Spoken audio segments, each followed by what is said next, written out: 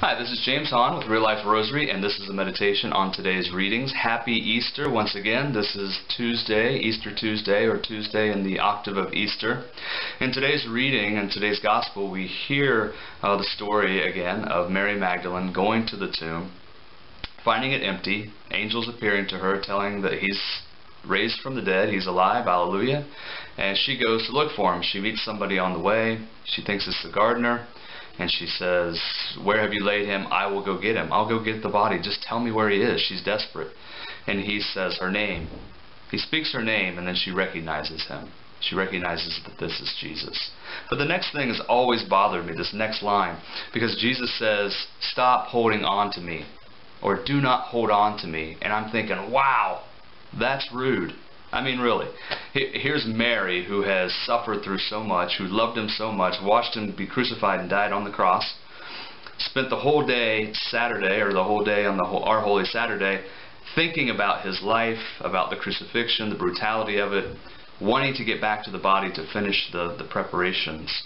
And he says, "Stop holding on to me."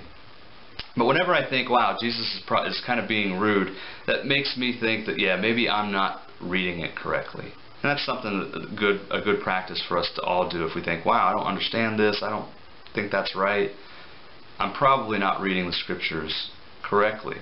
So Jesus says, "Stop holding on to me." And I think what he's trying to say to Mary is, stop holding on to the old ideas that you have of me. That's why you didn't recognize me.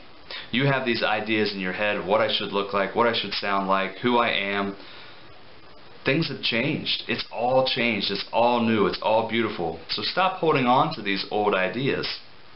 St. Peter, in the first reading, basically says the same thing. He preaches to these thousands of Jews about what happened to Jesus and who he really is, and they say, "What must we do?" And he says, you need to repent. You need to be baptized and receive the Holy Spirit.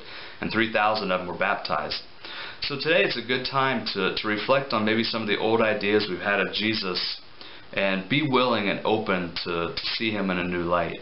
Things have changed since the resurrection, and we got to stop putting him in a box that he's only our friend, or he's only the master, or he's only a teacher. He's all of these things and more, and so we have to stop holding on to our old ideas of him. And it's also a good chance for us to maybe stop holding on to old ideas that we have of ourselves.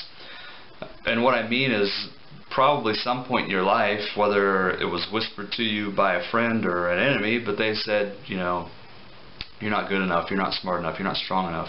And we have these old ideas that we've bought into. Today, in light of the resurrection, it's a great time to say, no, I'm a new person in Christ. I've changed. I can start over. I can do wondrous things for the glory of God. Have a great Easter Tuesday. Stop holding on to those old ideas. Grab a hold of the resurrection. This is James Hahn with Real Life Rosary and a meditation on today's readings.